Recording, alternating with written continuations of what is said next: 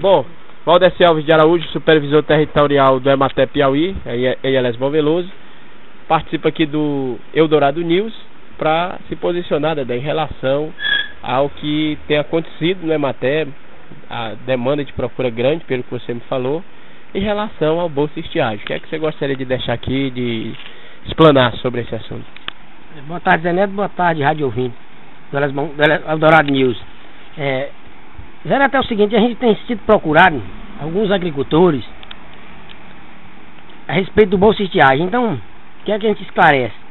O que está acontecendo no Emater, que ele entra e sai de pessoas, de agricultores, é em função da prorrogação dos empréstimos de custeio agrícola, da mandioca e do milho, que foi amplamente anunciado aqui por esse veículo de comunicação, através de minha pessoa. Então, aquele entra e sai, o pessoal estão achando que é Bolsa Estiagem. Não é Bolsa Estiagem, entenda. O Bolsa Estiagem, Bom Veloso adere. Bom Veloso foi contemplado com Bolsa Estiagem, o governo reconheceu. Mas eu não conheço, não tenho visto ainda. Eu queria que aparecesse assim, uma pessoa que me dissesse que recebeu o Bolsa Estiagem, vem lá na Caixa Econômica pegar o extrato e como foi que está funcionando o Bolsa Estiagem. Porque não é competência do Emater cadastrar as pessoas e nem tampouco contemplar ninguém. Não é competência nossa. O Bolsa Estiagem, como o Bolsa Família, é do governo federal, um repasse de verba do governo federal. Então, se tem alguém recebendo, o Dedé do Emater, o pessoal do Emater não tem conhecimento. Não tem conhecimento, entenda, o pessoal entenda. Quem está entrando no Emater e saindo é o pessoal que está prorrogando os empréstimos. Empréstimo da mandioca, que tem o pessoal que estão vencendo agora, que vão vencer até dezembro. Nós estamos prorrogando até dezembro de 2014, todos os empréstimos. Então, a respeito do Bolsa Estiagem, volta a falar.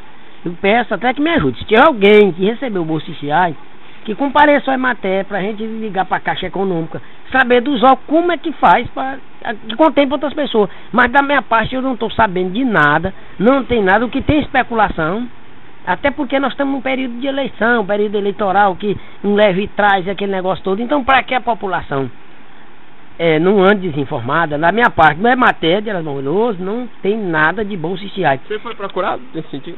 Hoje mesmo encontrei duas pessoas que sentaram na mesa e expliquei. Se tivesse Bolsa Estiagem Bom Veloso, não é atribuição da Emater. A minha caneta não resolve. Quer dizer, muita gente pode estar recebendo, mas ainda você não tem a informação. Se estão recebendo, eu não tenho informação. Agora, o que eu tenho de certeza é aquele Brasil carinhoso de R$70 por pessoa. Menos de 6 anos, eu tenho a certeza absoluta que tem gente recebendo. Por quê?